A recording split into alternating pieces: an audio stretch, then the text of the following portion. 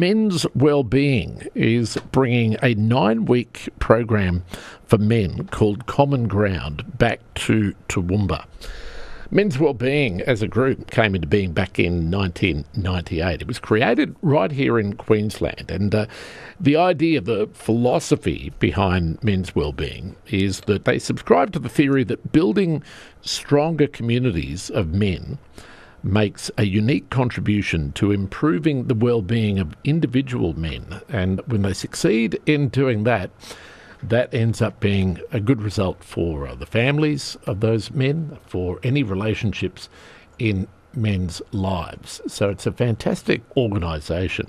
But two of the facilitators of this second course of Common Ground, to be run in the Garden City, Peter Campbell and Richard MacAvoy, and they're with me in the studio this morning. Peter and Richard, welcome. Good to have a chat to both of you.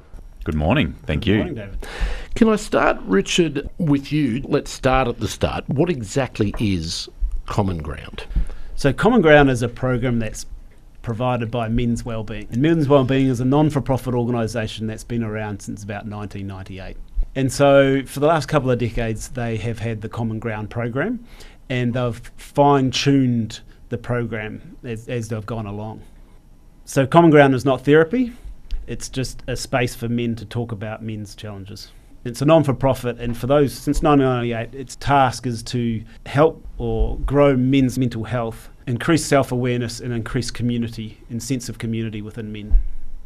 And what got you involved? Because you've gone from being just a participant last year to being more involved this year. But take me back to last year. What was it that piqued your interest and made you want to come along and find out more about Common Ground? I'd done a little bit of men's work beforehand and kind of seen the power of men talking in a group and talking about what's real for them in a safe space where men can open up and be a little bit more vulnerable. So I felt the power of how useful it is to myself and my mental health and my growth. And also for myself, I think I felt that I could give a little bit as well, support other men in their growth. And that gave me the desire to become a facilitator and see if I can't help other men. For me, it was a point in my life where I had everything society told me I needed.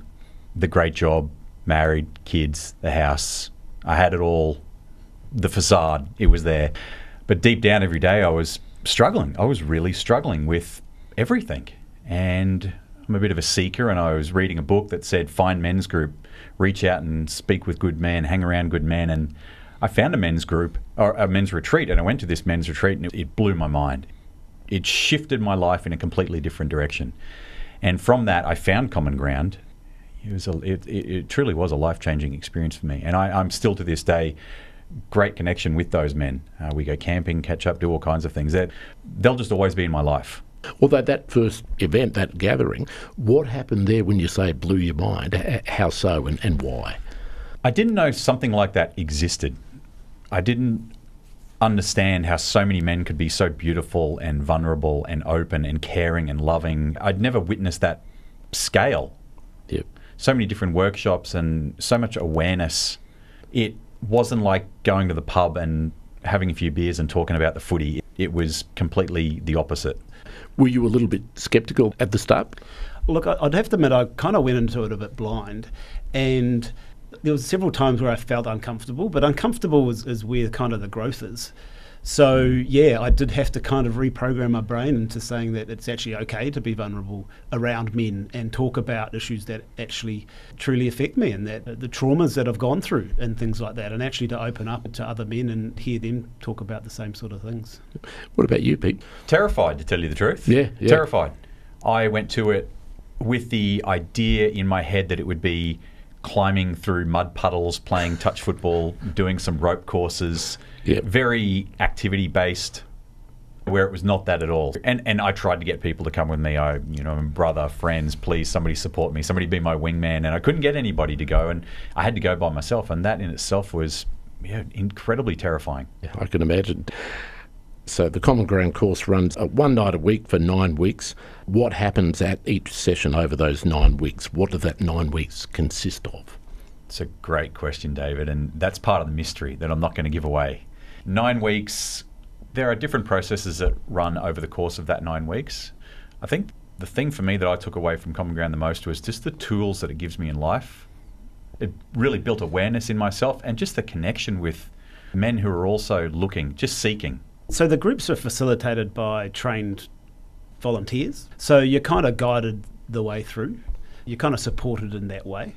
And they're set up so that it's not a conversation. Each man has an opportunity to talk without being interrupted and without kind of being responded to.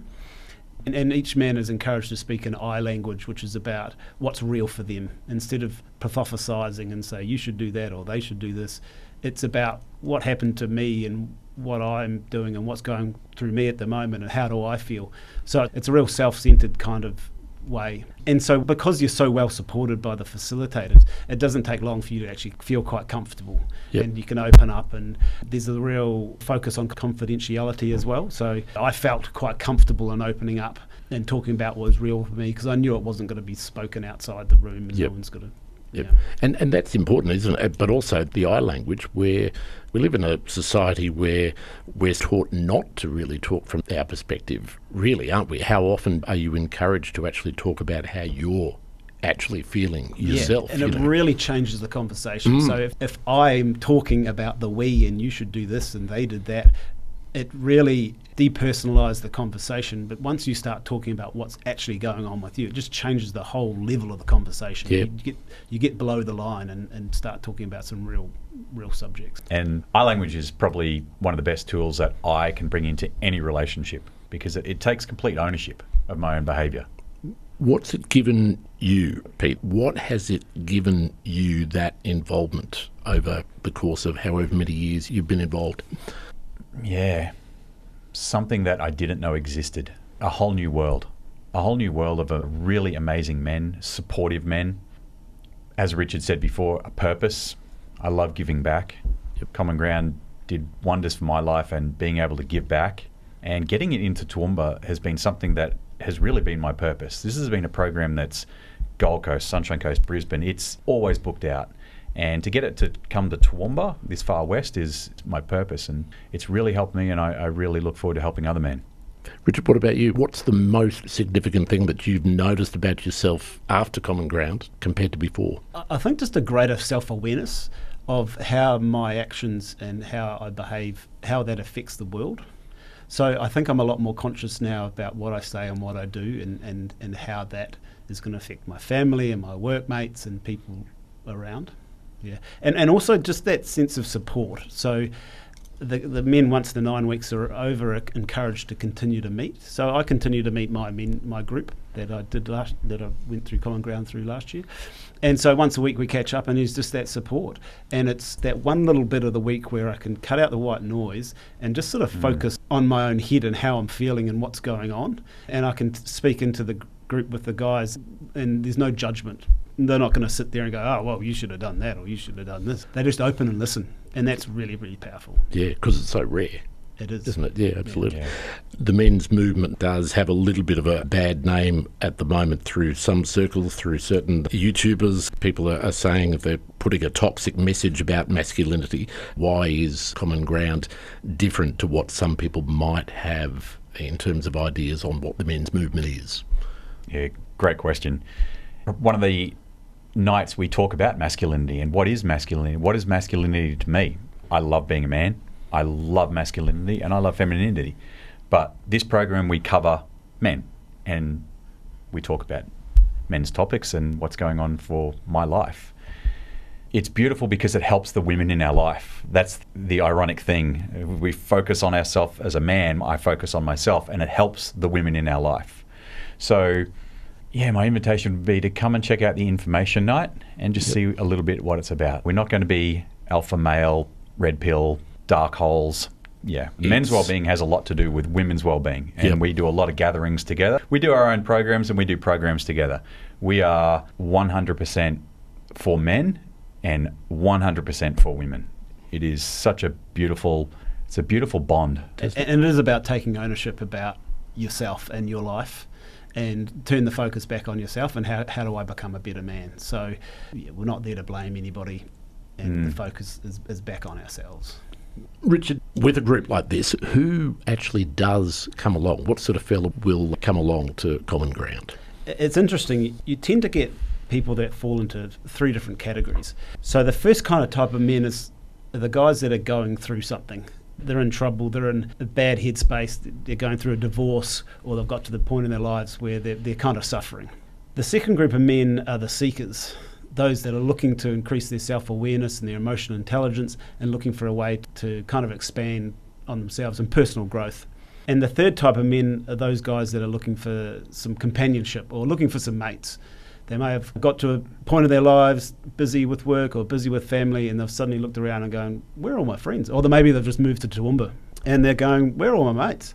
You know, I don't feel connected. And you can fall into all 3 of these categories or whatever, but that tends to be what the type of man that we find comes to these common grounds. What I find interesting about a common ground group as well, whenever I look at them, it looks like the most ragtag, mismatched group of men I've ever seen. There could be a 20-year-old, there could be a 60-year-old, there could be a married man, a divorced man. It's not like the normal group of friends I would hang around. No. I go to the gym, so everybody looks like me, right? Yeah. Everybody acts like me.